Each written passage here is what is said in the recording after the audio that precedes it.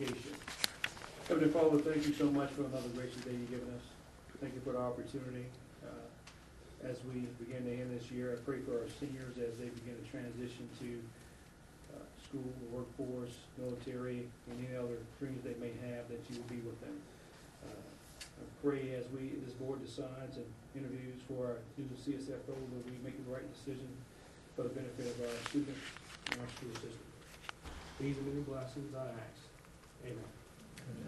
Will you please stand for our pledge? Salute, pledge. I pledge allegiance to the flag of the United States of America and to the republic for which it stands, one nation, under God, indivisible, with liberty and justice for all. Thank you.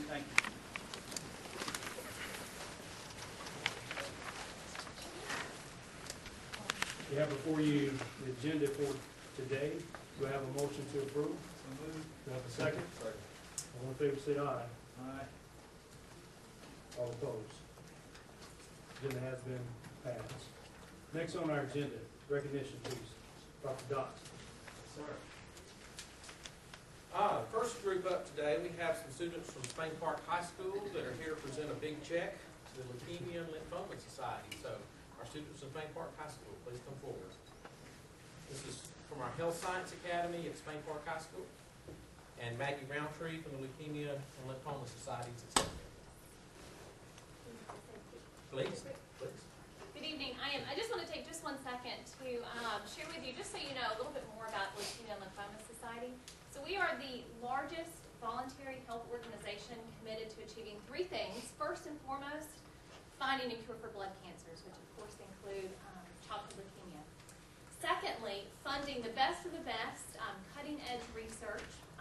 In fact, we actually have 3 world-renowned researchers at UAB right now working to find a cure, and that's made possible by schools just like Spain Park. And then 3, ensuring that all blood cancer patients receive access to those treatments. So what's really exciting is that Spain Park came together, again, in that mission to find a cure for blood cancer and raise those funds to do so, around one of their very own, Ms. Naomi Pitts, who is a lymphoma survivor and a junior at Spain Park High School. So it is with great pride that we can partner with Mr. Zajac, host the students, and of course Naomi in making that possible. Very good. I asked Mr. G. Grosser to come down so he can get the picture with you.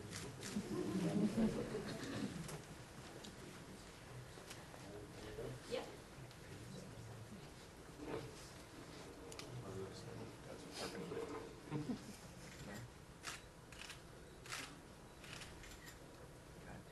Very good. Thank you.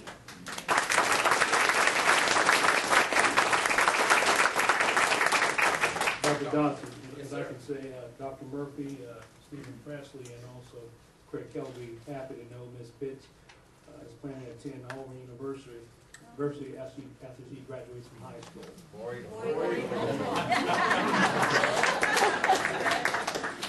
Moving on. We have another student from Spain Park, Grace Friedman, who's been given a great honor. Is she here to see? I don't know if she's here yet. Okay. She has been appointed as a United States Senate page by Jeff Sessions this year. Only 30 students per session are given this honor across the country, so we're very proud of Grace, and know she's going to represent our community and Spain Park High School well at the United States Senate. Next up is all this fancy stuff we have coming here. So Janet Orr, environmental science teacher at Spain Park High School, will tell you about our Hoover High School in Spain Park. About an amazing science student. Well, these are 2 of my students, and we have practiced this, and we practice it in different formats, but you know, sometimes it doesn't work. So this is Rowan and Roseanne El-Kashawi, and they are at the Intel Science Fair, International Science and Engineering Fair. They're one of 8 groups from the state of Alabama, and they've worked on their a protocol where they've extracted blood from ladybugs, and it works as an antibiotic and as a potential as a pesticide to work on citrus blight.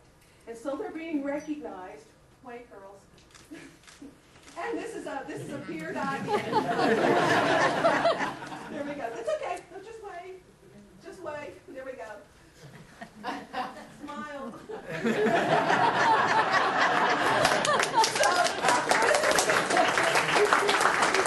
I've done a great job, and we have great high hopes. It has some commercial possibilities, and they're doing really well. You can see their stuff behind them. They're excited. There are only 52 people in their categories. We have great high hopes. There are about 2,000 people from all over the world that are there, and they've already won a fair amount of scholarship money. And Roseanne is the one on the right, and she's a sophomore, and Roman's a senior at Hoover High School. So we're excited, and I'm headed out there Wednesday. So yes.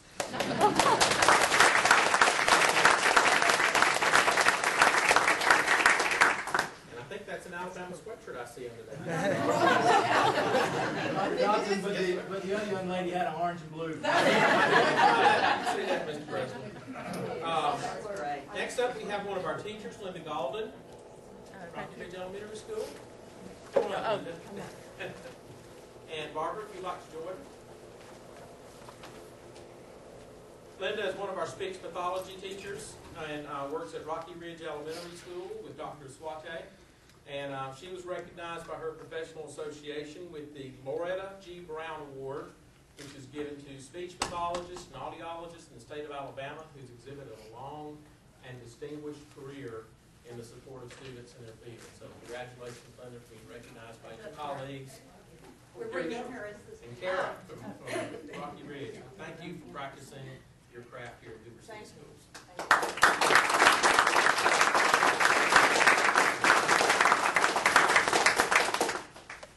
Outstanding. And finally tonight, from Hoover High School, we have Mr. Rashano, who is the coach of our geometry math team, which just recently won first place at the Alabama State math competition. So, Mr. Rashano, tell us about it. Not much to tell. Yeah. Hi, guys. I've been doing the geometry math team for many, many years, and I was also a student of Vestalia's math team as well.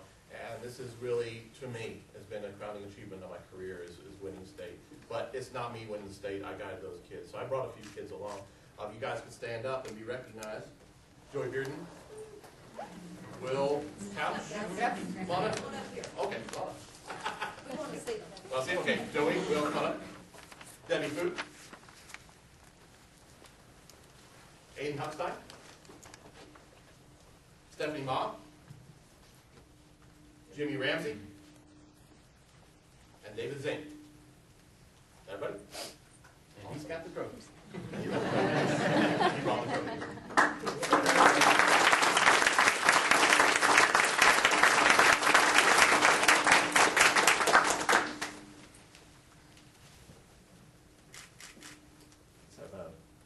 This one.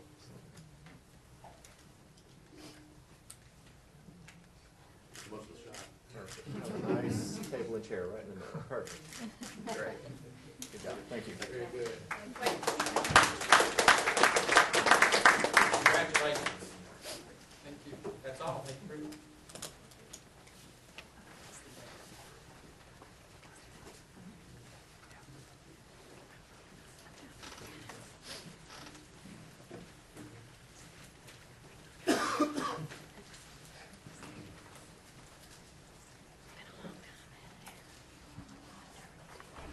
Now, on our agenda, all the way to everyone get ready before we start.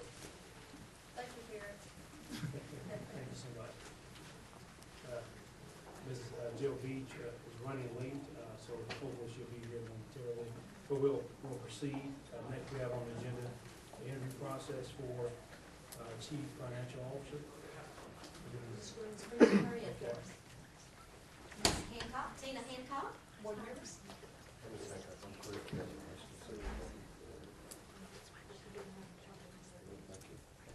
to see you. Thank you.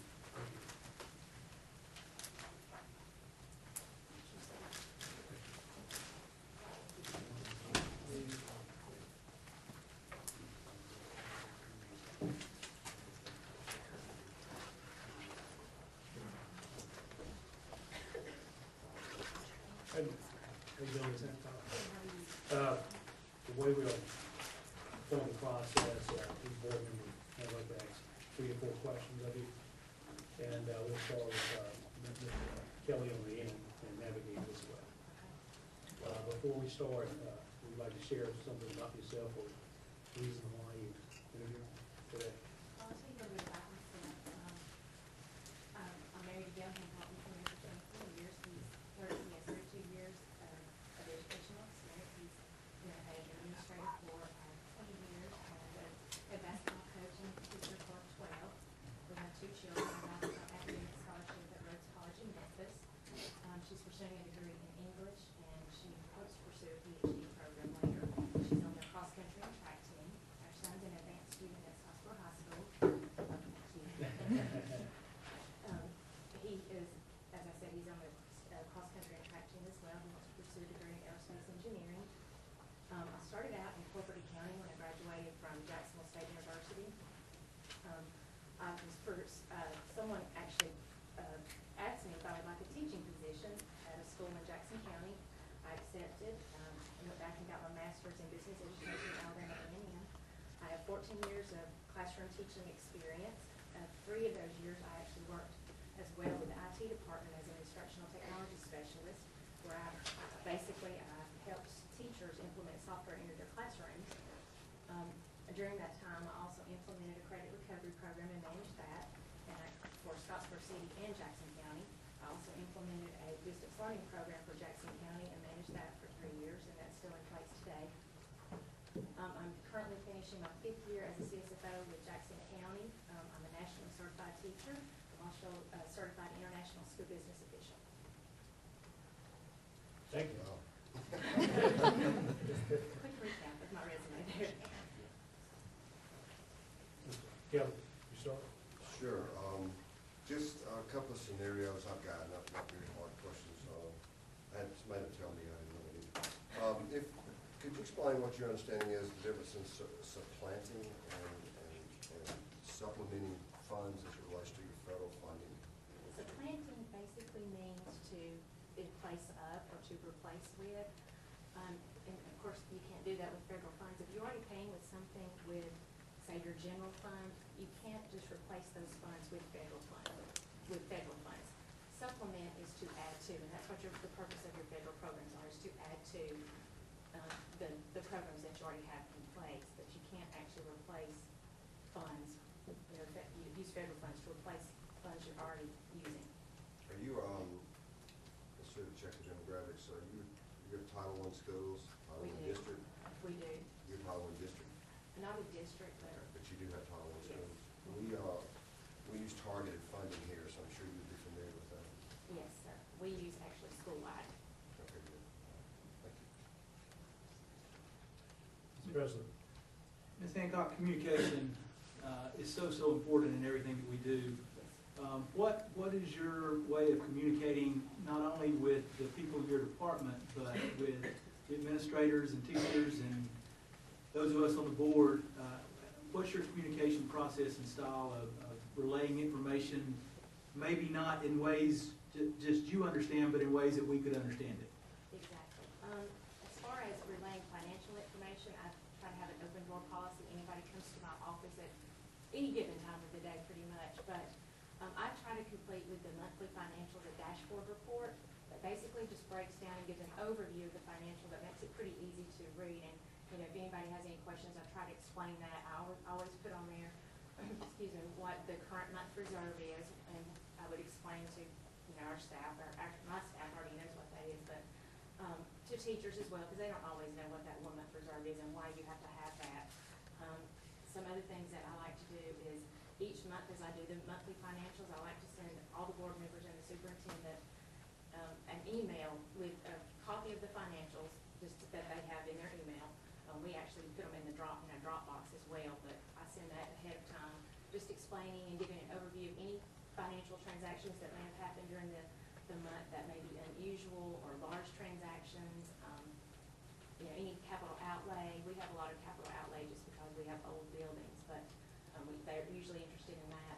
As far as to teachers, one thing that I have found just being a teacher myself that I didn't realize until until I came into this position, is that you see the financials and it looks like you have all this money, but most of that money is actually restricted funds. And so I would try to explain that those are, what is restricted, your federal programs and, your special ed programs and everything, that is restricted.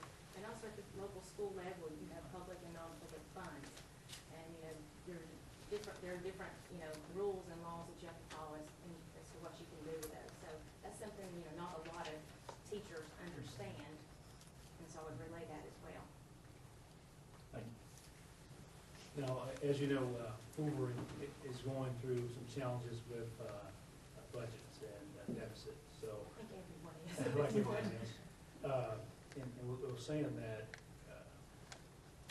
every year prior to September, I'm sure you're getting with the principals and the leadership to talk about what things can go or what things have to stay. Give me some examples of when that has occurred in your position.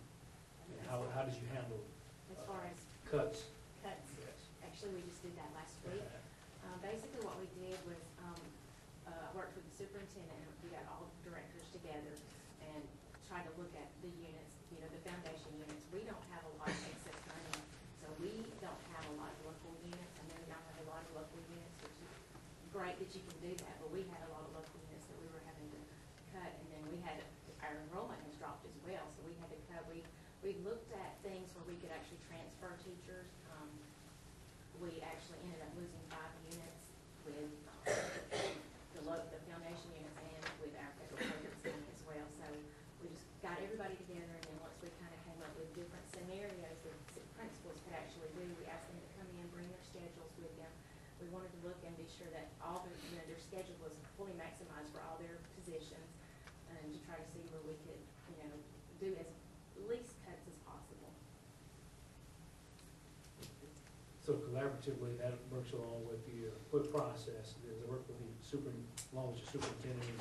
Yes, the superintendent and myself and all the directors met together, and then we brought in the principals individually. Thank you. You mentioned public and private funds. So for example, one of our high schools came to you, came to you and said, we've got $60,000 donated to girls softball backstop dugout project. How would you deal with that challenge? How would you handle the money? What would still be in place as far as code and I think any donation is a blessing from God.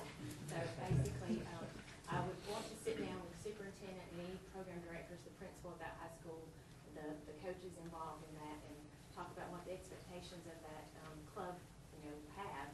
And then we would, of course, have to, since it's a large project, of course, we would have to get board approval, and then we would have to actually go through the building commission, and of course, you always have to follow the bid law.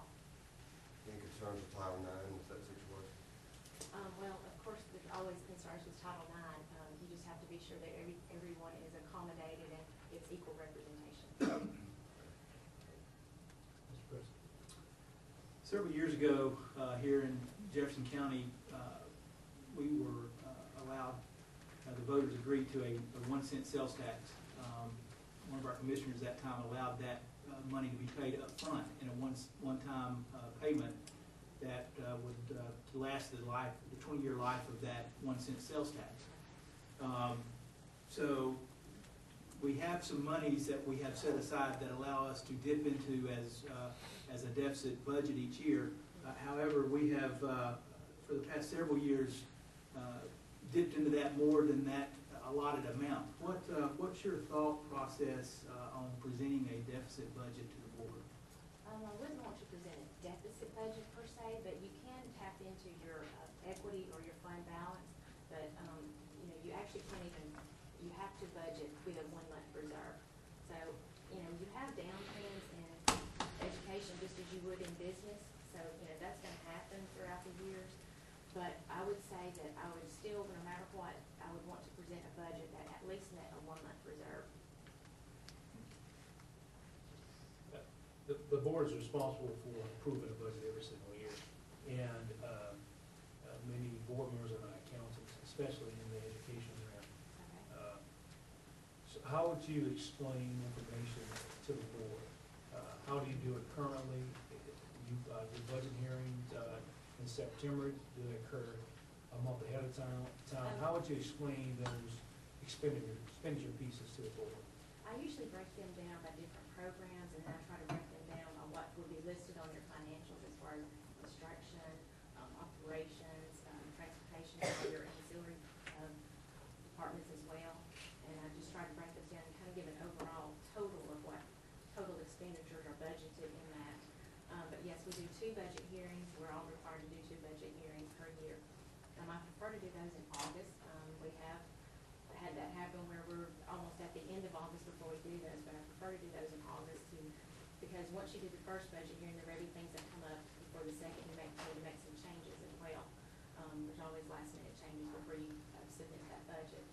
As far as communicating anything financially, again, I like to send out an email monthly to board members, to all board members, to let them know any major changes or, you know, even an overview of what the ad valorem taxes are that we collected for that month. Do you normally give a weekly update within the board meetings? Monthly update within the board meetings, or is it strictly through email? We don't do it at the board meeting just to save time, but, I have been, of course, asked to present different things at board meetings, of course, and a lot through work sessions that we have as well. But I just try to do it in an email, and then I try to do that at least. That was something when I came on board with Bacon, being the financials the day of the board meeting. That was the one thing that they tasked me to do, was to be sure that they had a few days. So I try to do it a week in advance, so if they have any questions, they have time to call me. Sometimes it has been down to 2 days before the meeting, but there's still time for them to look at it and call. Now, I don't know how your current structure is where you are, but do you collaborate at all, or at least reach out to city government? We do, actually. We have some money called TVA in lieu of. TVA owns a lot of property in our area, and so we meet with those officials actually quite often. That money is slowly disappearing, so we've been having actually a lot of meetings on what we're going to do, what we're all going to do when that money disappears. So, yeah, we meet with our county commission a lot. We work with our legislatures as well. Then public meetings or just private meetings? It can be both. Okay. It's been both in the past. Okay, thank you. Ms. Beach? I apologize for being late. I'm Jill Gaines Beach, and I Needed the resume. got a copy attached, but I just wrote a note here to Mr. Kelly, and the one question I've asked is just why Hoover, and I believe he said that was answered, but. Well, I'm not super. That's great, I like that. Good answer. Hoover is one of the most recognized and most respected systems in the state. Anything I've ever read about Hoover or seen, you even had a TV show for your football team that I used to watch, so, I'm familiar with that. So it's a great opportunity for me to grow as a professional. There's such a standard of success that I see in all your different programs. You have a lot of nationally board certified teachers, which speaks. I know I took a class from one of your teachers at Bumpus Middle School when I was pursuing my national board certification. My daughter even took ACT courses at Spain Park. So, it's a standard of success here, and I'd like to be a part of that. Thank you. Mr. Kelly? You mentioned the bad word Avalon, Texas. We've got, all counties do, we've got a renewal coming up at some point. What's your thoughts about when you would ask your governing agency to call the election? Do you think calling it during a general election is good? Do you think it's best to call in a more targeted environment? As far as our small area, Yeah. it would be best in our small area to call it in a general election. With Hoover, you have such a standard of academic excellence here. I think people in Hoover get it, that is the one standard that is above and beyond the need here. And so I would think that it would be fine to do, a special election for that as well. During the general election? Yes. Thank you. Mr. President? Ms. Hancock, what's your opinion on employee or teacher supplements? As far as, like, for extra duties that they can have? Well, being the wife of a head basketball coach for several years, I know the stress and the time that's involved with coaches, and I know, what they do. It's actually just another full-time job as well, and I believe that they should be compensated.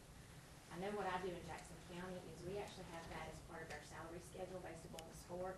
Some of our secondary sports do not receive as much of a supplement.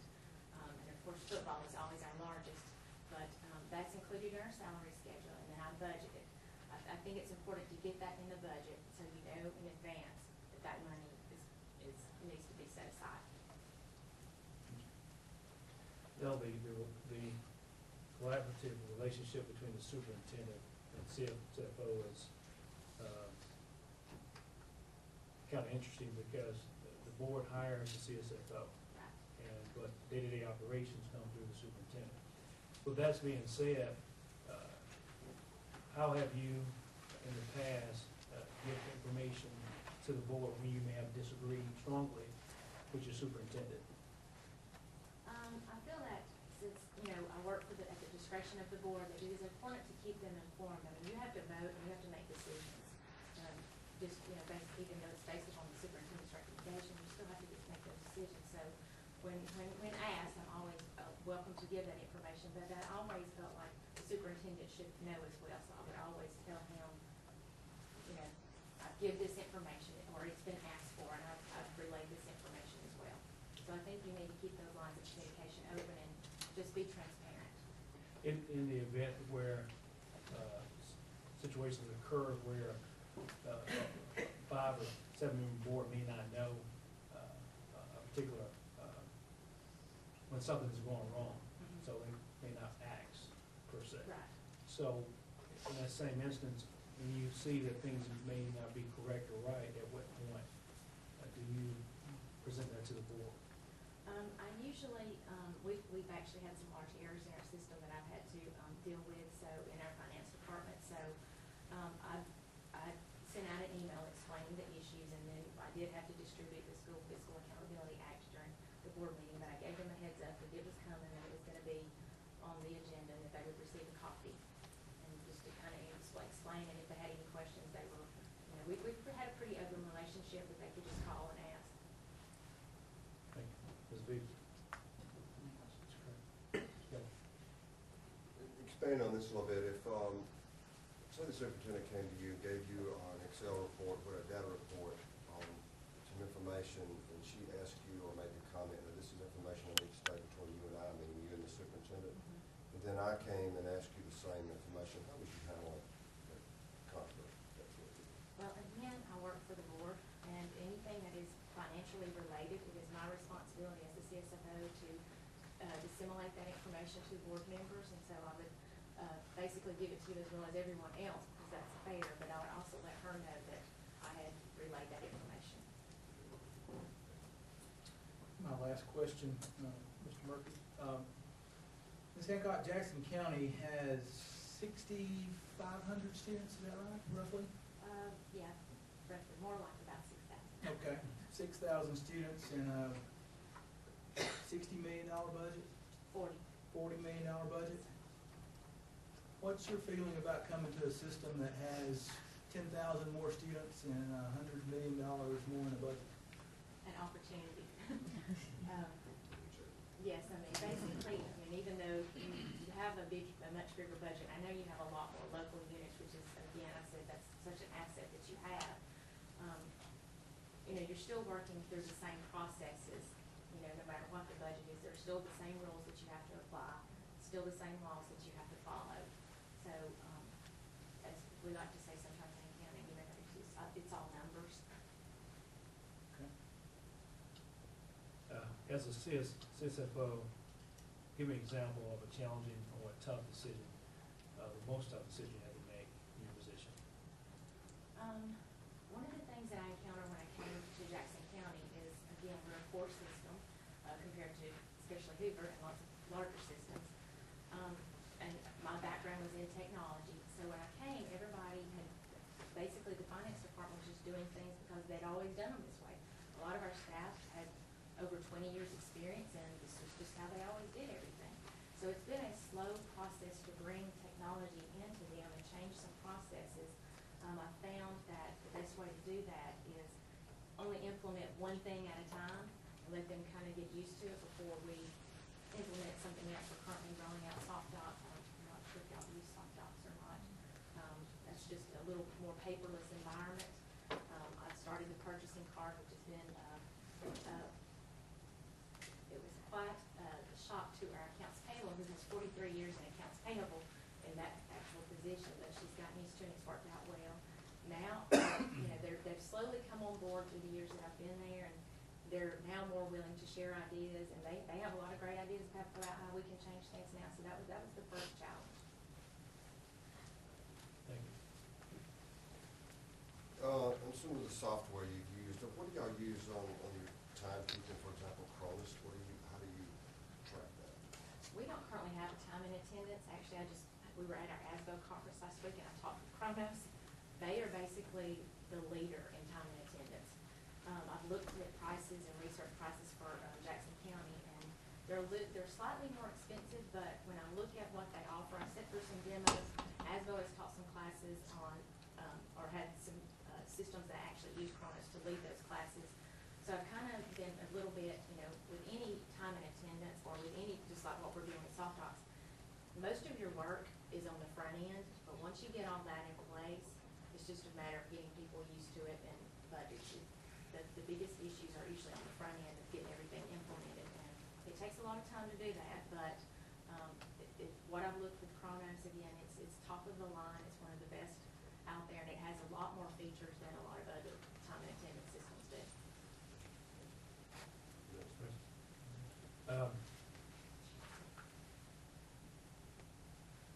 If you've been a teacher and been in a classroom,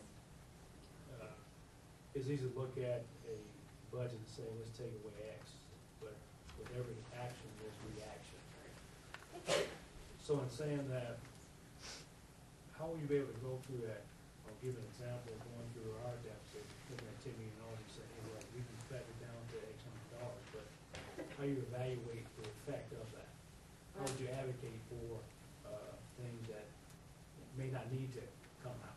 Well, again, being a classroom teacher, I'm always sympathetic with that process, and again, just dealing with staffing last week, you don't want to tell somebody that they're about to lose their job, or, you know, they're going to have to be transferred to their skills. So again, I think you need to look at the overall picture, look at different funding sources, such as, you know, other state programs, federal programs, see what you can do there. They're all, you know, there are other cuts that you can make, but of course, since your personnel is 90% of your budget, that usually has the biggest impact right off the bat. But there, you know, there's some smaller changes that you can make as well. You can renegotiate debt.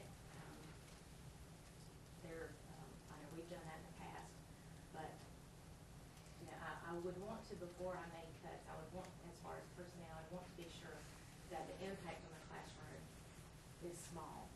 You know, again, I mentioned earlier, maximizing all positions to be sure scheduling is in place, and that was something that we just recently did. But yes, I definitely sympathize with the teacher, and I know that what goes on in those classrooms, and that's the most important thing, and that's what we're here for. So that would be, it's always hard, but sometimes that's where your cuts have to be, but again, you try to maximize those as much as you can to get the most for your buck, as well as keep everything in place for those students and give them as many opportunities as you can. Any additional questions? Do you have any questions for the board? I know you have a 24 mil tax, and so you're looking at cutting some things. How many local units do you have? About 220. Between local units? And I know you have a lot of different academies. I noticed that. It's very impressive with your school systems. How do you implement those? Are those, I wasn't quite sure on the website, do those happen at the school, or do the students travel? How does that work? Yes, we have some academies at Hoover High School and at Spain Park, Mr. G, and so those are actually located on campus, on those campuses. And for your transportation, how many buses do you normally, how many routes do you normally run? On any given day? About 160. Around 60. 160. That's impressive. For our our system we run, actually, and you too. We're just spread out. And do you do your own, I mean, you provide your buses, you don't outsource those? We don't outsource. Okay.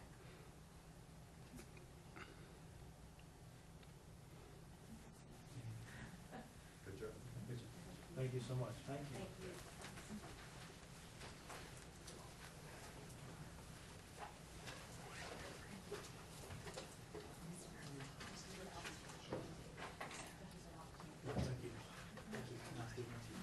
Thank you.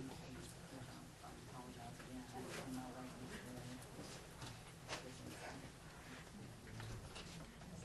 Okay.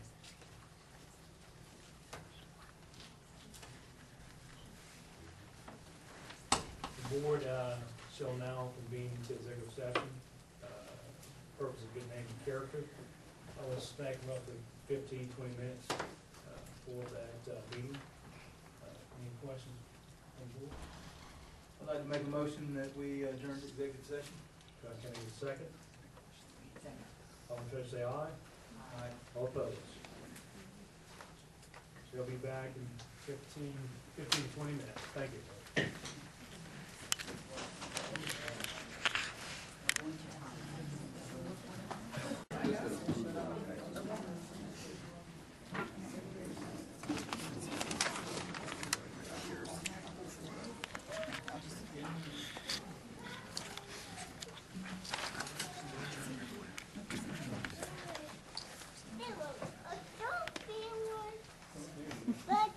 There he is.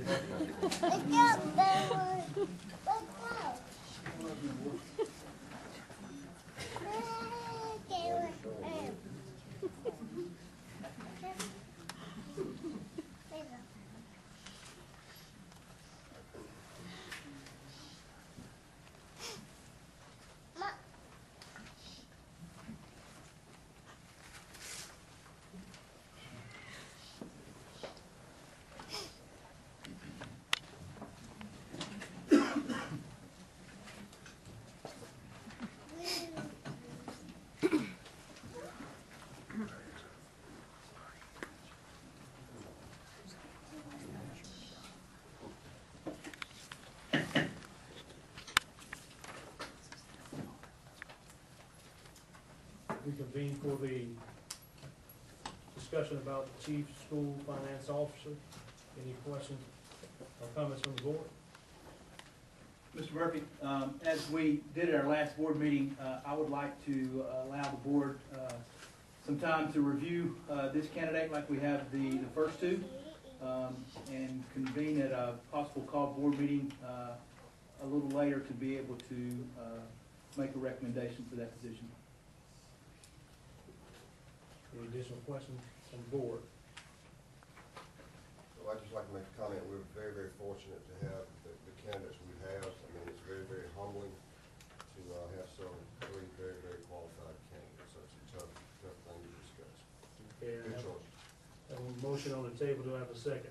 Second. All in favor say aye. Aye. All opposed? Motion has been carried.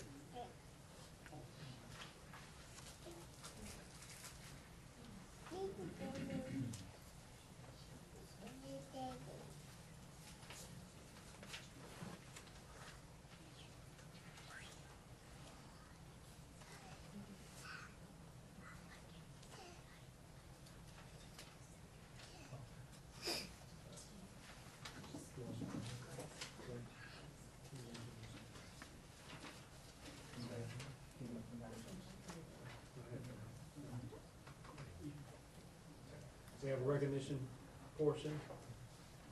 Mr. G. Grosso. Okay.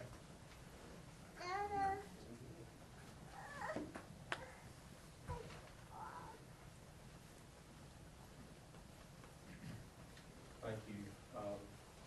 Earlier, when we called for Spain Park recognition, Gracie Freeman was not here. The board changed in time. So we're going to recognize her now. And I want to call on Miss Libby Day, who works with a social studies teacher here at Spain Park and works with our law academy to recognize and make this presentation for Gracie.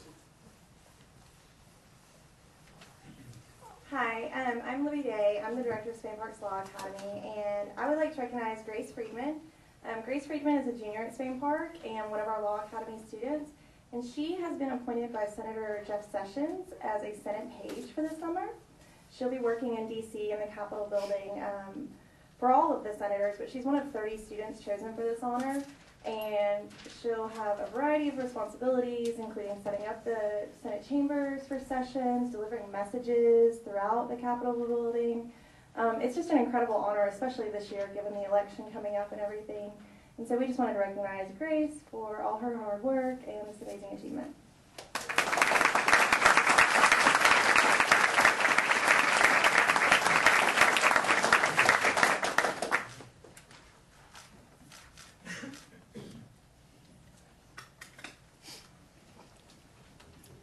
Murphy, while we're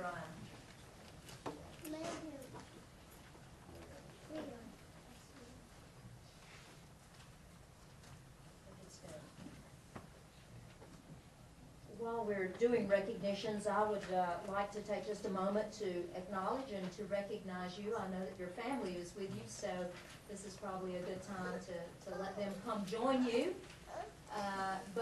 Mr. Murphy? Yes. Mr. Murphy, as you know, has served our board since 2011 and through the end of May, and this is in appreciation and heartfelt thanks that accompanies our gratitude to you. And so on behalf of the school district, I'd like to share this and give you an opportunity to share your family with us. Thank you, thank you. I won't hold long, but it's been a pleasure serving on the school board. I have had a great time. I have one missing here. I actually forgot. I didn't learn out Friday we were going to do this, but I have one that works because I don't pay for gas money. And I told him, don't worry about it, you good. And I wanted to make sure he didn't leave his boss in a bad situation and just taking off. So that's bad teaching. But my wife, I attend pretty much everything I possibly can make it to. And folks ask me, man, well, how are you able to do these things? But my wife is the best person in the world. She works, she's an attorney, and she gets the kids. We balance it out. One person take baths here and do this over there. Y'all know how it works. But I want to recognize my wife, Shanavia, Alabama graduate. Mr. Murphy, thank you for that, but I have photographic evidence of her at the Auburn game this past year. And my middle daughter, Baylin, attends Deer Valley, and my younger boy, 3 years old, Asher Robert, attends Trace Crossing, so I'll be here a long, long time. But thank y'all so much for the opportunity to give me this.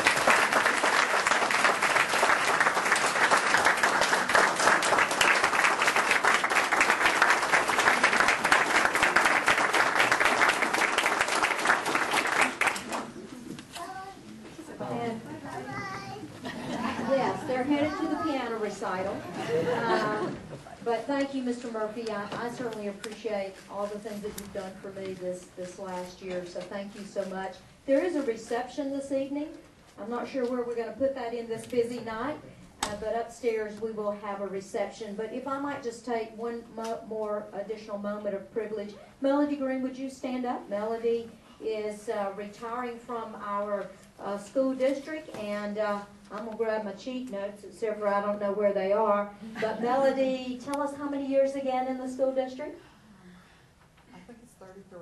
33 years in our school district. I believe you've been in the central office now for 3 years as assistant superintendent. And Melody, I want to acknowledge all the support that you've given me as the new superintendent here. If it wasn't for Melody, I might not even have a place to live. She carried me pillar to post around the community. And Melody, just thank you for all the things that you've done for Hoover City Schools. We acknowledge your work and thank you. And our reception this evening is also in your honor, likewise. Thank you.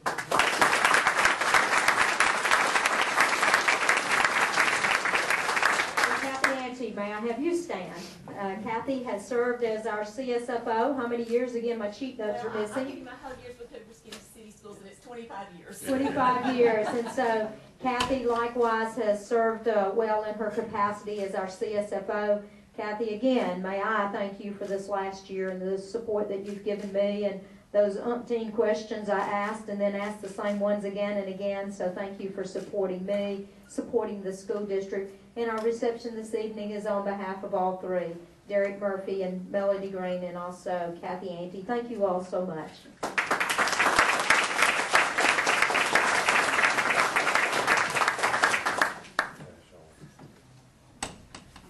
Now we will have public participation.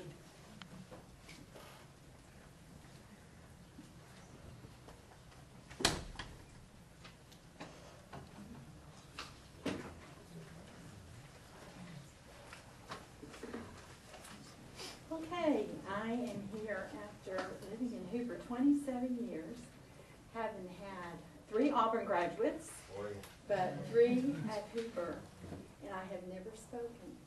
So tonight I'm taking the opportunity to the board and to all of you others in the audience to tell you I'm here on behalf of the Crossroads Alternative Program.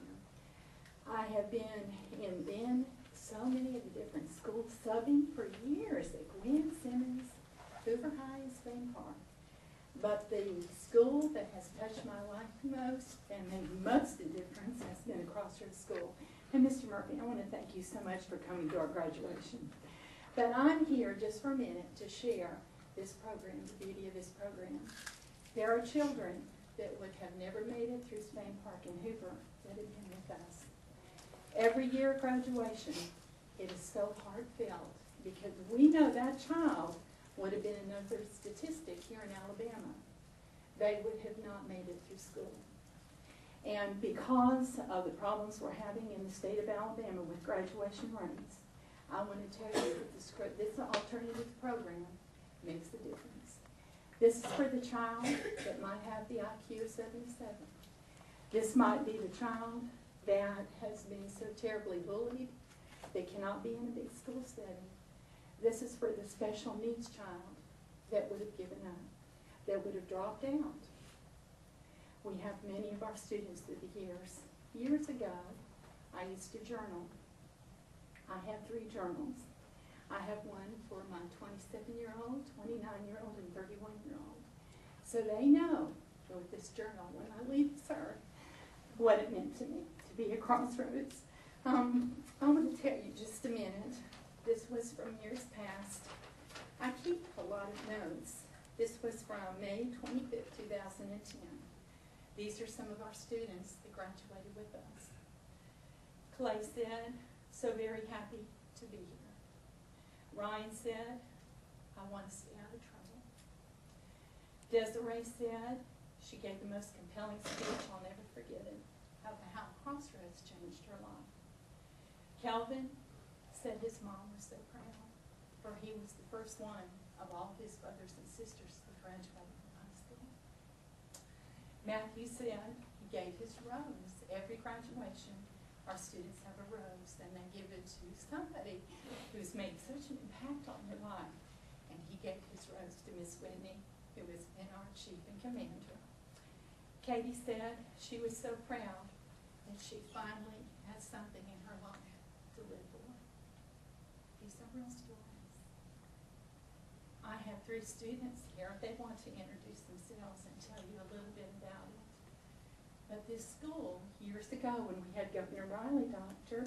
Murphy, and Mr. Murphy, I wanted to invite him to our school because I wanted him to see the difference that Crossroads makes. For every system in Alabama needs an alternative program. If we want to see the graduation rate in this state increase, it's going to be through an alternative program. For you see, we can tutor one-on-one basis. We can counsel. We can help that child whose life is literally falling apart. Now, for those other principals at the bigger schools, I want to say that had there ever been an alternative school when I was in school, I probably would have been here because I needed that. But for us today, I'm here fighting for the Crossroads New Beginnings program. And the name New Beginnings is just what it means. It's going to help children succeed and get to the next level. whether it be college, the Air Force, all the different facets, but we must continue to have an alternative program in our system. Thank you for listening.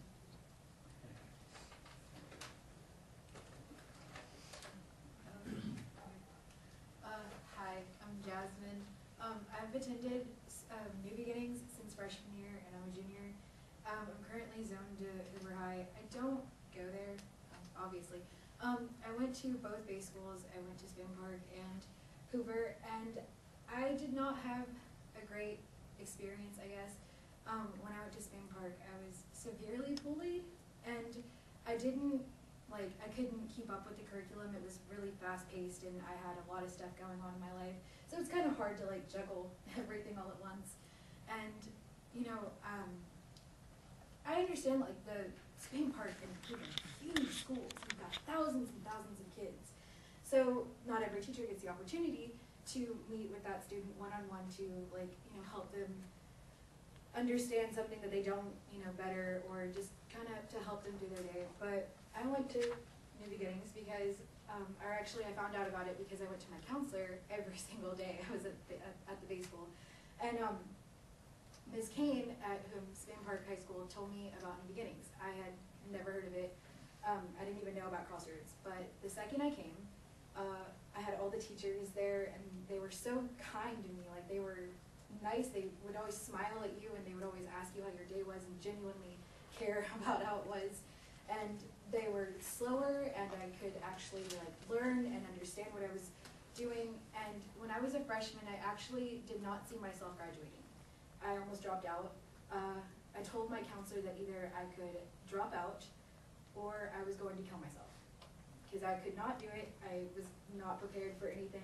Honest to God, freshman year, I found myself, by this time, either homeless or working a little job and making minimum wage, and I'm only 17. But it was that bad. And now I'm almost done with my junior year. I have applied to colleges. I actually want to go to college. I'm super psyched about it. I'm going to be a senior in high school, and I really am planning on graduating, which is huge because I did not ever think I was going to get this far.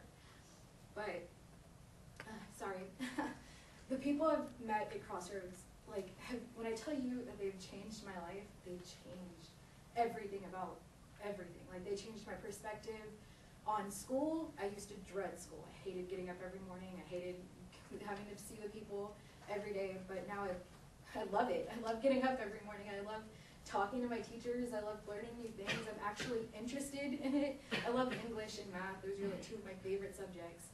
And the teachers there helped me find out what my actual passions were, and they've helped me find out what colleges I wanted to go to and what I want to do with my life. And now I'm actually going to be a citizen. I'm actually doing things, and I'm really happy that I've made it this far, because I've had a rough few years, but Crossroads means everything to me. New Beginnings is definitely my safe place, and they have saved me over and over again, and they will continue to. And those teachers, when I tell you they care so much about their students, they would do anything. They would bend over backwards, they would give you the world.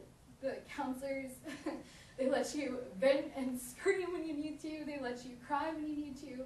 They sit there and they really do understand what you're going through. And you don't get that everywhere.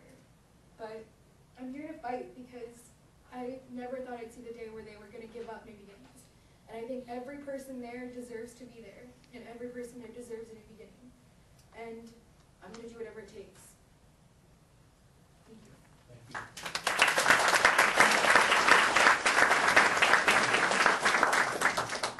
So I'm Dylan, and I have a younger brother who is in 8th grade at Simmons, and he has ADHD and Asperger's, and he was adopted when he was really little. And I've seen him struggle through school for so long, and I go to Crossroads, and it's changed everything. I used to hate getting up every day for school, and I had a 0 period and another class at Hoover.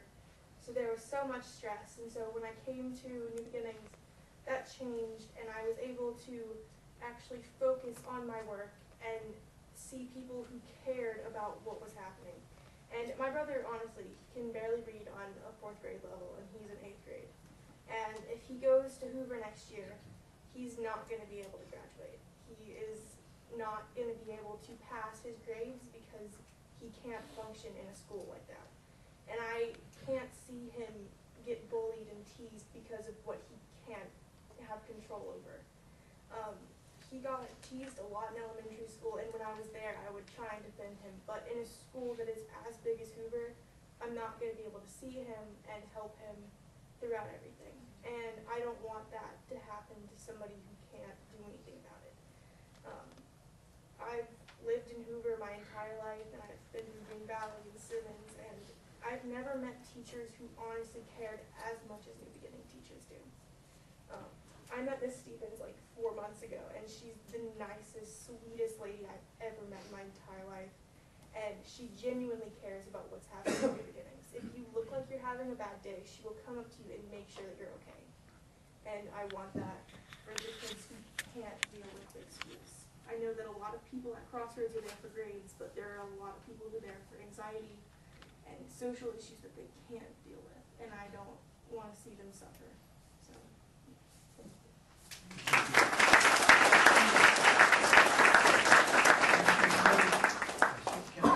Dr. Murphy, may I ask you a question? Ms. Stevens mentioned that she was here to fight for New Beginnings and Crossroads and not to give up on New Beginnings and Crossroads. Apparently I must have missed something. I didn't know that New Beginnings and Crossroads were going away. Neither Crossroads nor New Beginnings will be going away. Thank you.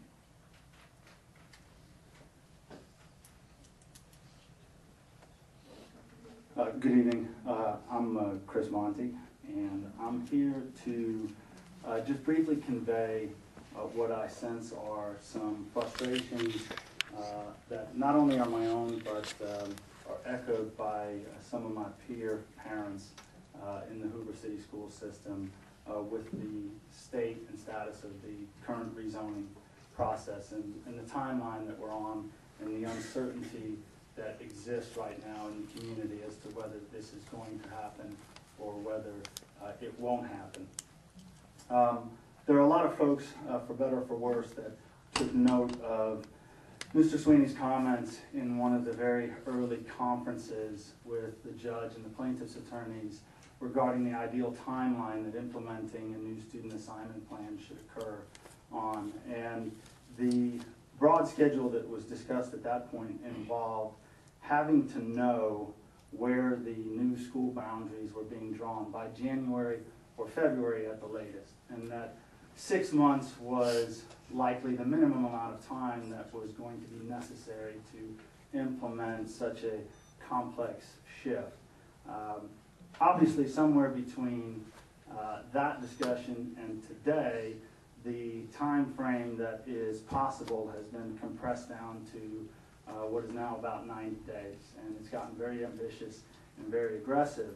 And in the face of not knowing when Judge Heikela is going to render her decision and what may indeed transpire, there are some impacts that have occurred just in the last few weeks within the school system that I think represent the crossing of a boundary. Specifically, up until now, all of these discussions have really occurred between adults. And in the past couple of weeks, there have been some events that have happened that have brought that uncertainty of this situation into the realm of our children. And I feel like that boundary being crossed represents a moment where the stakes have gotten a lot higher. And I feel like we're in the process of playing a big old game of chicken. And the consequences are really going to come home to roost with our children. For example, we've had to have a transition night, an understandable gesture so that students and parents could go explore what now might be their new school. In an ideal situation, they would be attending that event with some certainty as to whether or not it was their new school. We've had kindergarten kickoffs now, in which I think parents are now obligated to explain to a 5- and 6-year-old, this is where you're going to be going to school next year. Maybe. There's frustration with some parents about how individual education plans are going to be formulated for next year, not knowing if they should coordinate with faculty and staff at the school that they're currently attending, or faculty and staff at the school that they're possibly attending, and whether or not those faculty and staff are going to be available in a couple weeks' time when everybody takes off for the summer. There's questions about fundraising and parents not understanding whether they should support the school they're at or the school that they might attend. And rolled up into all of that is everything that that you all are well aware of needs to happen just to make this transition occur from a practical standpoint. We still have a significant number of capital improvements to undertake, to basic functions and services just to prepare these schools to receive their new student populations. We don't understand what the faculty reassignment plan is, and it's my understanding that Alabama state law allows a teacher to challenge any transfer to a new school via arbitration. So I question how we're going to have certainty, even if Judge Heikkila comes back to us tomorrow, with knowing that we're not just going to have a pretty big mess on our hands come August 11th, and that all of these things that are necessary for our children to attend a viable, functioning school are going to be in place. And I would simply close by saying that I understand that in every interaction with Judge Heikkila, it has been stressed upon her the time-sensitive nature of this decision. But from my personal standpoint, don't do that. I don't really lay any of this at her feet.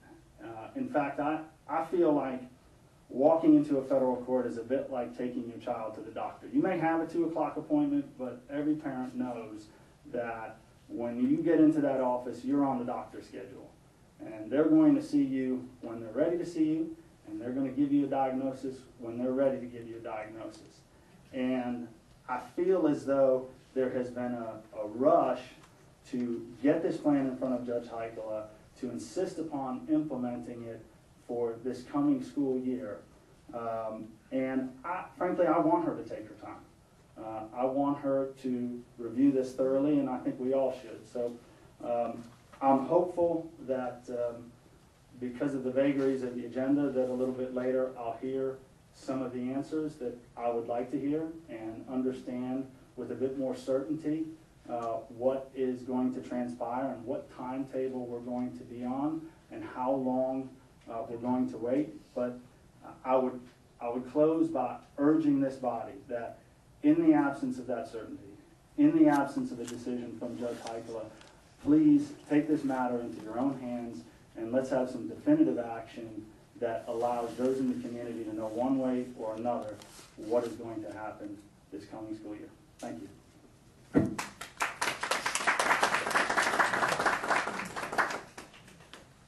Any additional public participation at this point?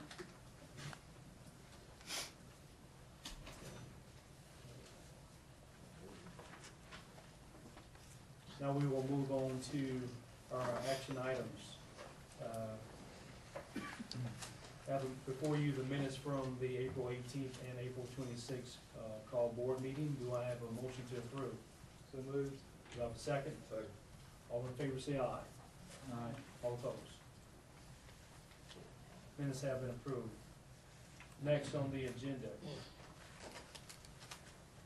personnel report. Any questions from the board?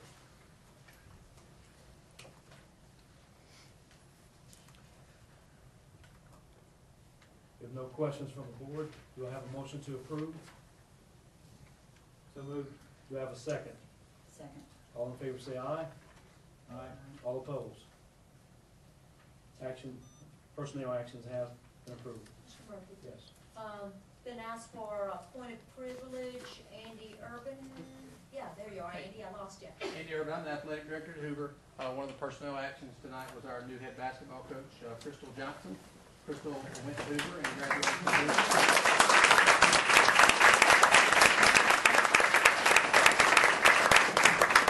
I was going to have Crystal say a few words. I would just like to thank the board, Dr. Murphy, the board members, Mr. Hewlin, Coach Urban for giving me this opportunity to come back to my community and do for the school what the school has done for me.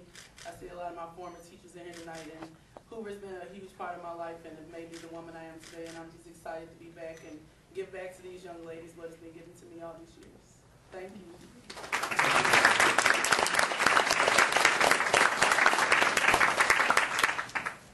Next on the agenda, business action items.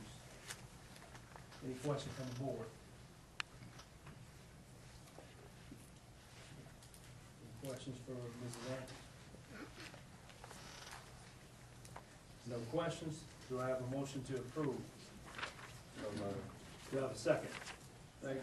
All in favor say aye. Aye. All opposed? Business action items have been approved. Next on the agenda is re-roofing bid for Bluff Park Elementary School and Shades Mountain Elementary School. Any questions for Dr. Murphy? Dr. Murphy, can you just explain this a little bit, please?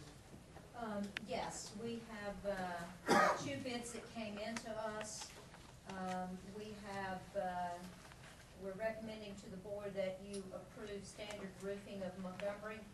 Even though they do not have the lowest bid, that proposal is in place because of the failure of the other individual company that bidded, did not provide us all of the critical information that was required for bidding process.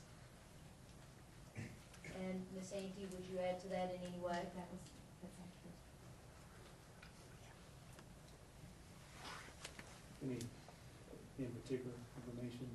So it wasn't They do not include their E-Verify documentation, which is E-verification. required by law. Okay.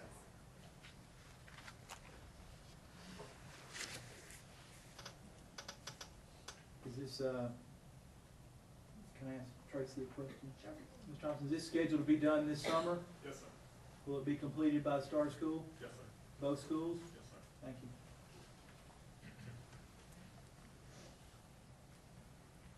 Any additional questions?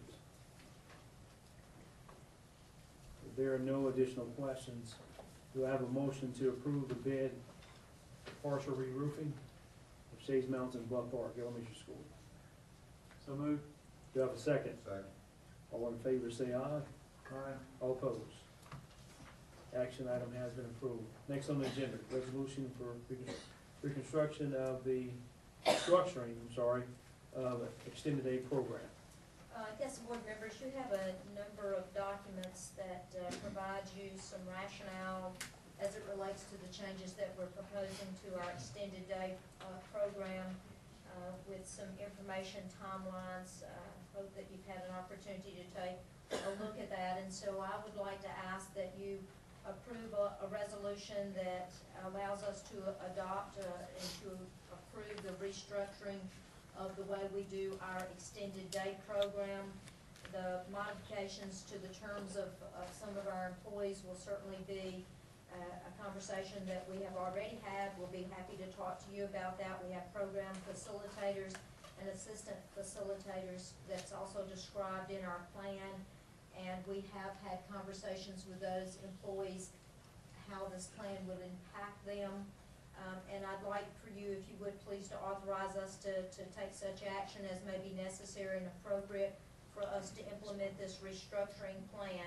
This plan basically will be moving us from, or eliminating, if you will, full day camps over the course of summers.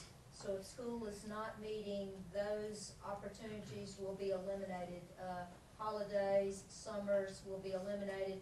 This will become an after-school care program, not an extended day program.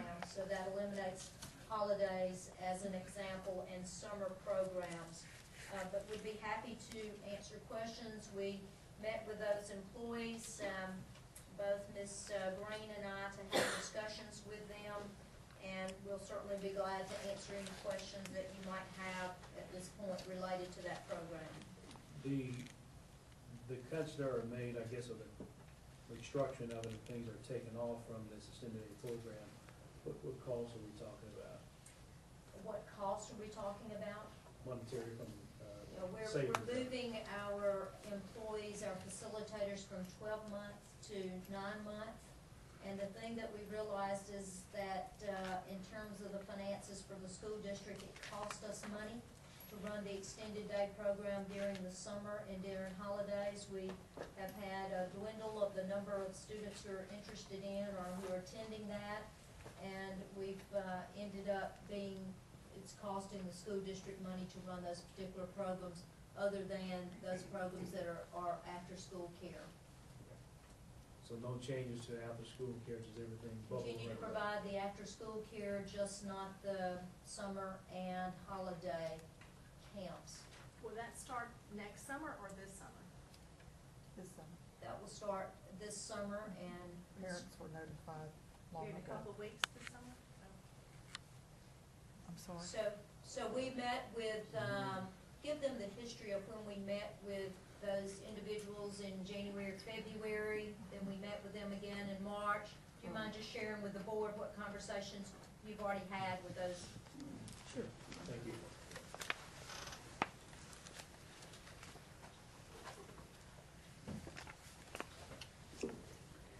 First of all, our facilitators, assistant facilitators, some of the most wonderful people we could work with, and our children are very fortunate to have them. We began talking back in the fall about the possibility of discontinuing the full-day program because enrollment was just so low. We have 23 facilitators full-time, and we often had fewer than 100 students in those camps. So you can imagine the ratio was excellent, and everybody had a great time, but it was extremely cost prohibitive. In addition, we have students who require nursing care, and that has to be contracted out. So it became increasingly more obvious that instead of providing what we needed to in other ways, that part of the program was draining it. We met with facilitators. I met with them February 16th on our professional development day. We talked at that point about the possibilities.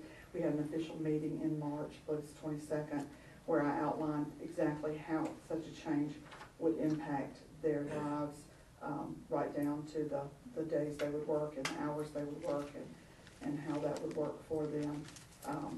Ms. Ante came up with a great plan to bridge the gap, and she and Dr. Dodson and I decided that it would be both to the facilitators' advantage and to our advantage for them to help us transition this summer when they weren't working that program, so that they would not feel the financial impact of this change on such, not really short notice, but as much as we could to serve both needs. So our facilitators have been well aware of the possibility, and we've kind of had an ongoing conversation.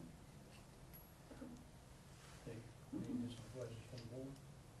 I believe someone in the audience said, and you answered, were the students or the children's parents notified that are in the extended day? Yes, in fact, close to the 1st of February, it went out on iCare. We have a system that's like School Messenger or extended day, and those parents were given that information, and we put it on flyers and posted in the school that there would be no summer program.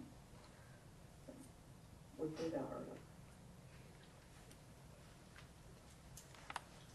So board, I'd like to ask your approval of the resolution 2016-3, which is to allow us an opportunity to restructure our extended day program. Can I ask one question, two Yes. questions? At one point, I'm sorry, Tricia Crane, resident of Hoover. At one point, we talked about summer school, bringing the summer school program back for the elementary kids, like we had many years ago. And I'm also wondering, how does that affect the extended school year for kids with special needs? Is that still offered? Yes. Extended school year is completely different. Okay. That is offered through IEPs, and it's determined on an individual basis. So it would still be in place for It's those still- kids who? It's still in place. The extended day program is not in place, but extended school year is done on an individual basis through IEPs, so that continues. And any word on the summer school program for the elementary kids? We talked about remedial. I know it costs money. Okay, I'm just, at some point, there was some discussion. There is a program Dr. Smith's been working on that would be available for some of our Title I students this summer, that we hope to build a foundation of something going forward. It is a very expensive program, that's something that we hope we can build, work our way back to. And we also have some things for ESL students through Title III that will be occurring this summer at individual schools. Yes. Have you guys looked at block grant funding to pay for your extended day program? I know that's been done in other states. Have you guys investigated that with maybe the school, with the city council? Supposedly, and what we can do is, I know we're going all over the place, let's try to get to the night so everyone can hear what he's gonna say. Okay, so my question was that in other states, they use block grant funding to pay for extended day programs. A lot of it is like Title I funding. Have you explored that with the city council to see if that's a possibility? I have not talked to the city council about block funding. Okay, thank you. Thank you. Any other questions from the board? If no more additional questions, do I have a motion to approve the resolution as read? So moved. Do I have a second? Second. All in favor say aye. Aye. All opposed? Resolution has been approved. Next on the agenda, policy manual updates. Dr. Murphy. Yes, board members, we provided for your review last month, updates to our policy manual. That was driven by the updates that we've received from the Alabama Association of School Boards through their policy pipeline. We have taken the time to share that with our UNISERV director and bring that back to you this evening to ask your approval of those policies. Again, nothing outside of what our policy pipeline from the School Board Association proposes for us. We've actually used that language that the School Board Association has proposed to us. That language has been vetted by the attorneys with the School Board Association. So it's being presented to you as it's been presented to us from the School Board Association. Any additional questions? Murphy, I'd like to thank you for doing this. I know it's been several years since this has been done. There's been several updates issued by ASB. So I appreciate you guys spearheading this and getting this updated for us. Thank you. Lots of people have put their hands on it. Brian Phillips leaning in the back really grabbed this and started in earnest with it. Melody Green continued that process, so I'm grateful to my staff who just makes things happen. So thank you guys. All right, if there's no more questions from the board, do you have a motion to approve the policy manual? So moved. Do you have a second? Second. All in favor say aye. Aye. All opposed? Motion has been approved. Next on the agenda, textbook to be adopted. Dr. Murphy. Yes, we have a textbook adoption for our science and for some of our other areas. You'll open that up so I can tell you exactly what.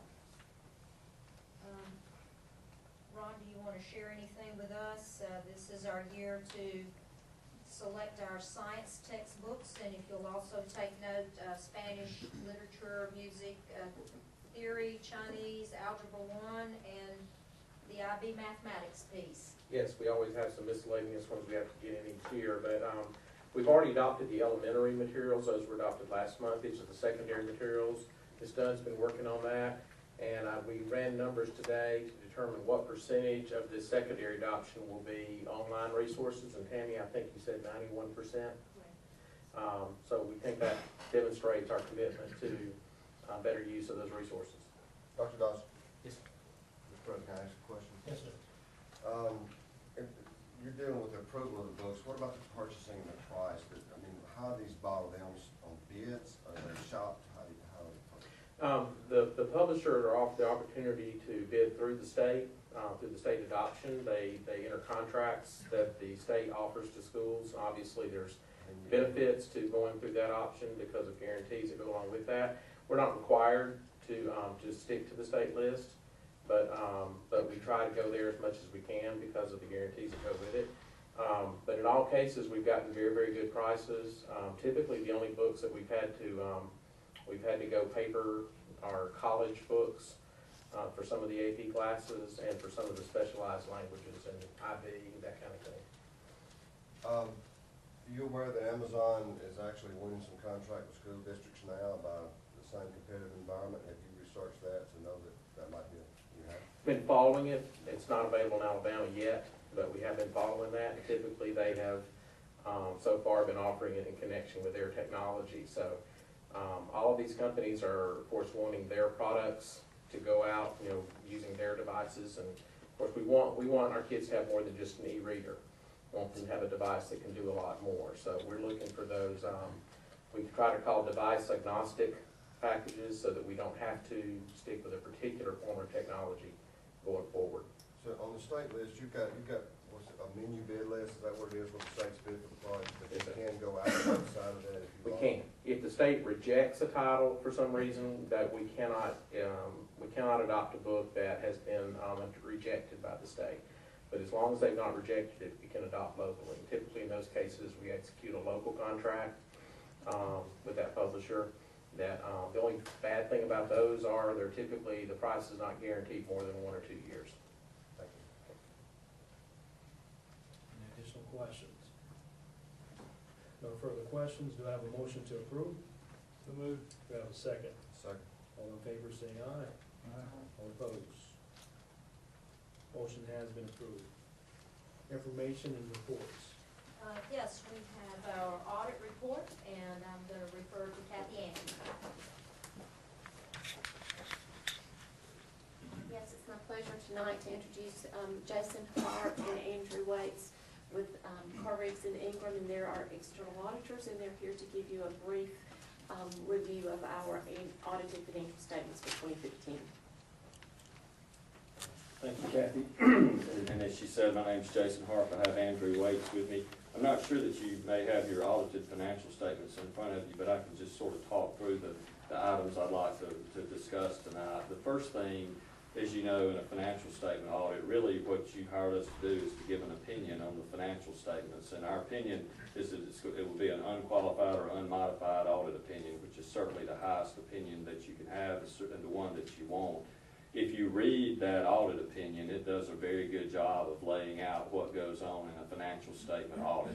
It discusses the procedures that we use, the testing, the recalculating, the confirming, those type items. It discusses our judgment of financial statement audit. It does a good job of concisely telling you what we do.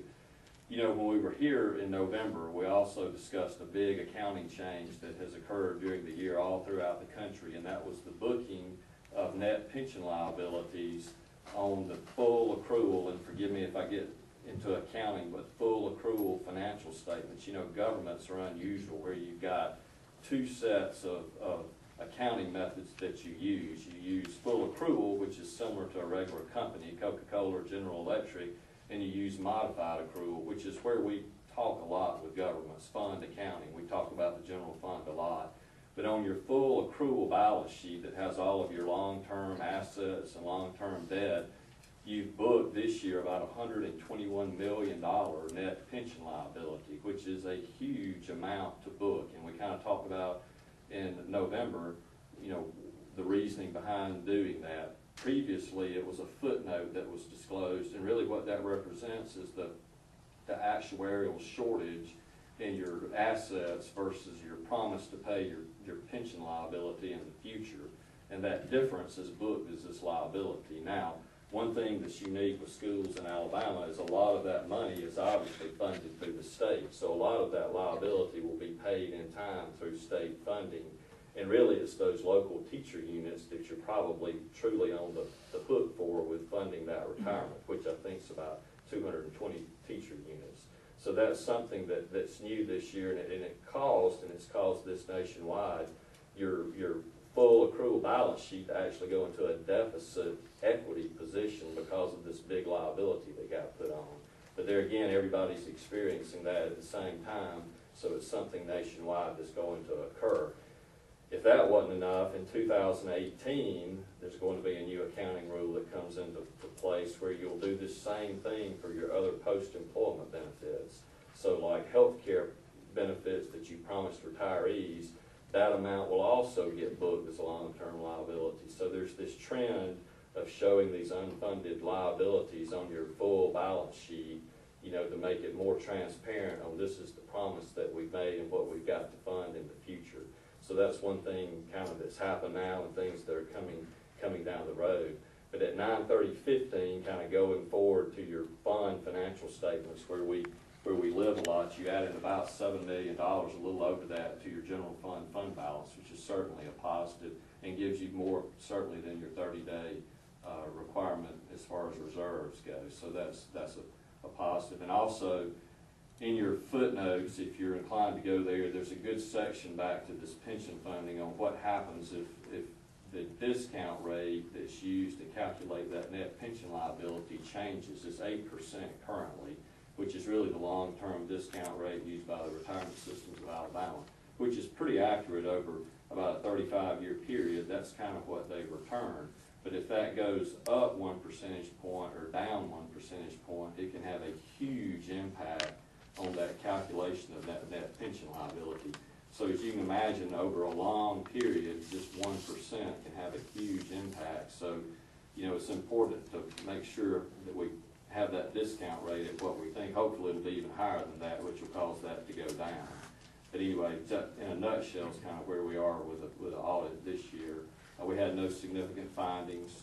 Everything was good as far as internal controls go, and we always evaluate that as part of our financial statement audit. It's not something we necessarily do, you know, required to do intensive test work over, but we do evaluate internal controls, and we do test that as we see fit. And if we find any weaknesses, we're required to communicate that to you, but none came to our attention that require communicating. So anyway, in a nutshell, that's where we stand with the audit, and I certainly will take any questions if you have any that you'd like to ask. What's our pension fund backed by? State's back, RSA's backed by the general fund or the state Alabama. What's ours backed by? Well, it'd be tax, you know, I guess it's the people that are funding their pension plans, you know, with salary withholdings is what's going into that to fund it. So that's how it's funded at the RSA. So those benefits, roughly, that's about 38% or so of a salary. Included in that is benefits they're paying to fund, you know, the pension plan. Now, I'm sorry, I should have said local. I understand. Local, same situation. It would be whatever you're paying those teachers out of your local money, there's a component of that you're paying down to the RSA. Okay, you answered your question right there. So RSA is the David Bronner's managing our money like That's, thank you. Now, what's unusual with schools, and it's a little different than cities, and this is what had worried me about schools versus cities, is schools have what's called a cost-sharing pension plan, where it's just one big pool and all teachers are in that. Cities are a multi-agent plan where you can actually see their piece of the pie. So for years, the city of Hoover or Vestavia or you know, Tarrant or wherever, you know, you could actually see what their unfunded liability was looking in their footnotes. Schools didn't work that way. So a little bit of this $121 million liability, we weren't sure what that was going to be until they allocated their overall liability, and they did that based on contributions. So they took Hoover's contributions divided by total contributions and got that ratio, and that's how they're allocating your total liability. Has this report been placed on the It will be after we get through this. Okay. Any additional questions? Any additional report? I will state that since we have this change in because one of the concerns about adding that extra liability onto the balance sheet is that it could adversely impact our credit rating with Standard & Poor's and Moody, which would then impact our ability to raise funds in the bond market in the future.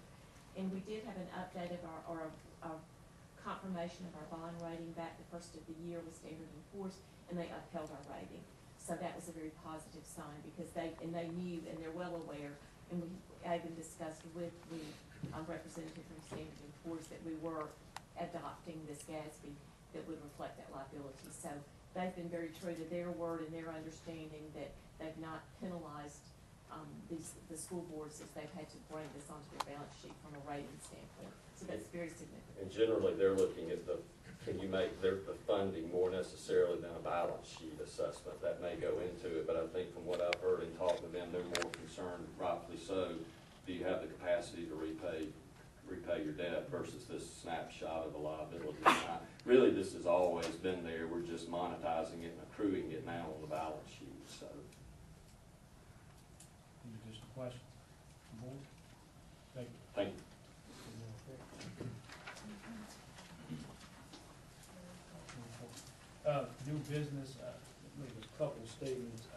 know we have, the goal was for Dr. Murphy to reach out to all our principals and look at our finance, and did a really good job with that, and meeting with them and see the things that are, that we could be more wise, we utilize as far as funding when we're looking at our deficit we have here. But I want to say that Councilman Smith did reach out to me and asked, on that point, when it gets to the point where we have done all we can do, per se, or at least evaluated, he would like to, in a sense, I would say sponsor a meeting. He has the finance committee for the city, and begin that dialogue and conversation. But again, I know that the goal when we first started was to make sure we look at our finances and make sure we spend it in the best way possible.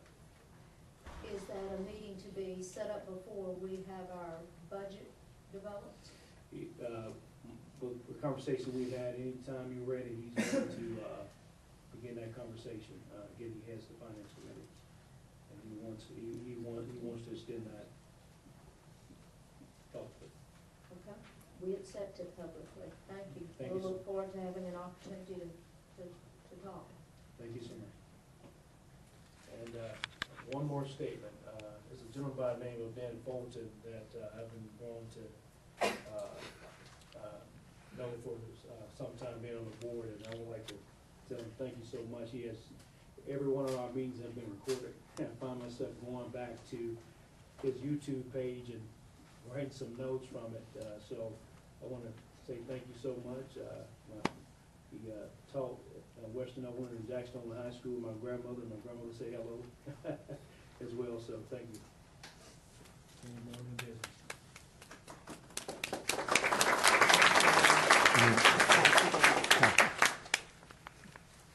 No more new business. Superintendent report? Yes, three things, board members. One, I'd like to just remind you of our graduation dates and time. May 23rd at 7 o'clock is our Crossroads graduation. On May the 25th at 5 o'clock is Spain Park High School graduation.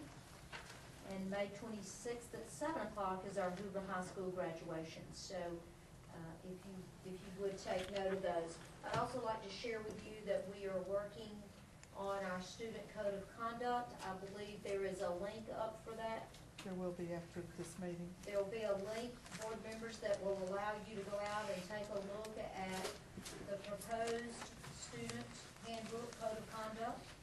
And we will have conversations with you then later, should we have another meeting this month, or let's say June. We obviously need to probably just have some conversation about our student handbook with you all. So that'll post this evening or tomorrow, sometimes probably tomorrow. And Dr. Murphy, they'll have the option to comment on the side if you have questions. It'll have instructions how you can comment. And there have already been some questions, and I believe some attorney responses to some of those questions are also posted for your review. So hopefully that'll help you as you're looking at the code of conduct to see what questions you have, what questions have already been proposed, and what responses have already been offered up on some of those questions. Then, board members, I want to talk just briefly about rezoning.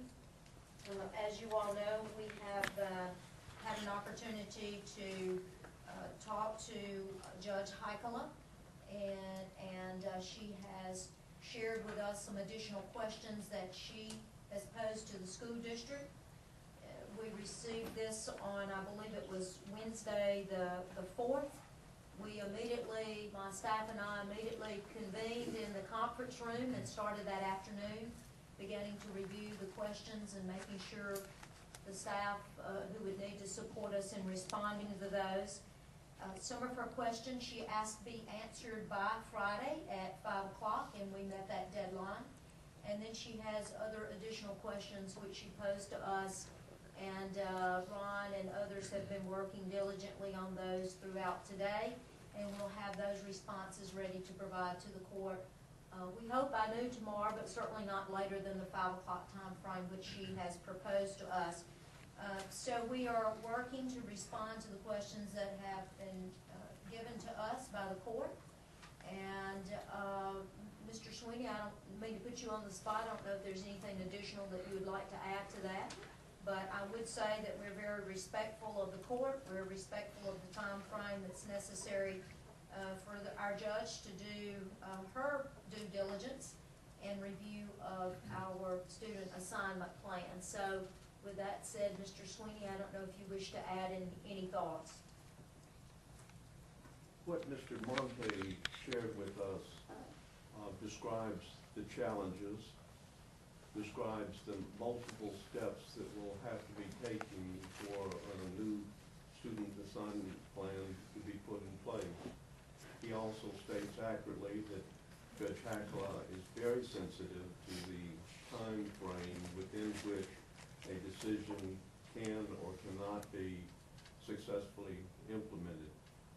The plan that was presented to the court was approved by the Department of Justice and the Legal Defense Fund after they looked at not just the impact on desegregation, but the feasibility of implementing that plan based on extensive dialogue with you and your staff. And they were satisfied before it was presented to the court that the plan could be implemented successfully and appropriately. The plan that's before the court was the subject of the 5 community meetings, at which time every aspect of the plan that was presented was vetted by the public, reacted to by the staff, diligently planned to look at all the concerns of what might go wrong, how to make sure we have strategies in place to prevent that from happening. And when you came to this board to make the recommendation to the board to approve the plan, you did so with the explicit and implicit message that any plan that you go forward with will be a plan that can be successfully implemented in the best interest of the students. If the court approves the plan that is presented to it and approved by Department of Justice and LDF, and she makes a decision soon, we still believe that it's very feasible to implement all of the action plans that you have in place to do all of the multiple steps that Mr. Monte outlines. If the court were to reject the plan, or if the court's decision was not soon, then you would have to assess what needs to be done to successfully serve the students of Hoover. And you're very conscious of that, very aware of that, and your board knows that you will not make any decision to go forward or backwards that won't be successful for the students and the people involved. So we won't know until we get the court's decision as to the scope of the decision or the timing of the decision, but I think the board has complete confidence in your judgment about what can be successfully implemented, and complete confidence in you that if for some reason it can't be, you're not going to press forward in a manner that would be detrimental to the academic mission of this system. Questions you have, board members?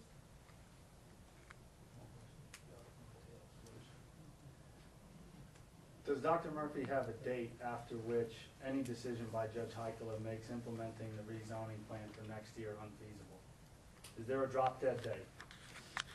We have not given the judge a drop dead date. Well, you can't. I mean, she has her own schedule. What I mean is after, is there a date Dr. Murphy has in mind when all the things that are necessary to implement the new student assignment plan no longer become feasible, even if Judge Heikela approves the plan? If she approves the plan on August 10th, obviously not everybody's going to be going to their new school on August 11th. So what is the date after which it no longer becomes feasible to implement all of these transitional items in a timely fashion for next year?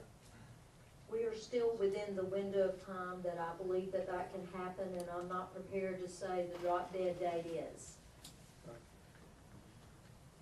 Next on the agenda, we have election of board officers. Board members, it is time for us to elect a president and a vice president to serve for our board. According to state law, this is something that should occur at the very first regular meeting in May, and that is this evening. And so we need to proceed with the election of a president and the vice president. As the chief executive officer and as your secretary, it's incumbent upon me to preside over this particular process of our work. Mr. Murphy, I'd like for us to designate Louise White to serve as our clerk for the election purposes, if you would. And she's prepared to do that for us. As you all know, we'll proceed with Robert's Rules of Order, the modified version in terms of conducting our elections. Our nominations will be taken from you all for both offices, again, under the Robert's Rules of Order. And just as a reminder, no second is required for purposes of making a nomination. So we can take a nomination, no second is required. And of course, to remind you, the same person may be nominated for more than one office if that individual is not selected for the position for which he or she is first nominated. Elections will be by a roll call vote with an aye from a majority in order for that candidate to be elected. Are there any questions that you all might have that I could answer prior to us beginning the process? If not, nominations are now in order for the president for our board. I'd like to nominate Derek Murphy. I would like to nominate a gentleman that has served as vice president for some time. Stephen is he doesn't make a comment unless he's researched it over and over and over and over again and challenges it over and over again. And I think that's served us really greatly. 3 kids in the system when they recently graduated, and running all over now, and has a child with 10th grade. So he's very active in the school. So I would like to nominate Stephen Presley as president of the Hoover Board of Education. And just had a daughter graduate this weekend. Congratulations. Stephen Presley is nominated for president. Are there further nominations for president? Stephen Presley has been nominated. Are there any other nominations for president? Hearing no further nominations, the chair declares nominations closed for president, and congratulations, Mr. Presley.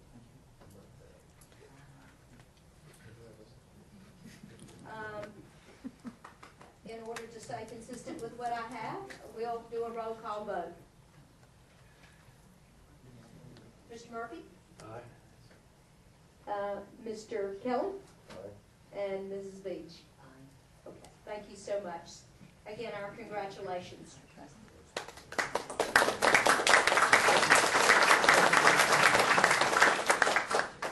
Nominations are now in order for our vice president position. I'd like to nominate Mr. Earl Cooper for vice president. Okay, Mr. Earl Cooper is nominated for vice president. Are there further nominations for vice president position? Okay. Hearing no further nominations, we'll do a roll call vote again. Mr. Murphy? Aye. Mr. Presley? Aye. Mr. Kelly? Aye. And Mrs. Beach? Aye. Okay, so congratulations to Earl Kelly, who will serve as our vice, excuse me, Cooper. We'll just mix it all up there. Congratulations to Mr. Cooper, who will serve as our vice president. Thank you. Thank you. Next scheduled board meeting is June 13th at 5:30 in central office. We will now convene to executive session. We anticipate 30 or 40 minutes is for the purpose of a disciplinary hearing. At that point, once we convene into executive sessions, I will ask everyone in this room to exit for the disciplinary hearing. So 30 to 40 minutes. Do I have a motion for executive session? been moved. Do I There have a are, second? Go ahead. Do I have a second? All in favor say aye. All opposed? Motion has been carried. No further business, the meeting is adjourned. There are refreshments upstairs, again, acknowledging Mr. Murphy and Ms. Green and Mrs. Ante. Board members, want to go up first?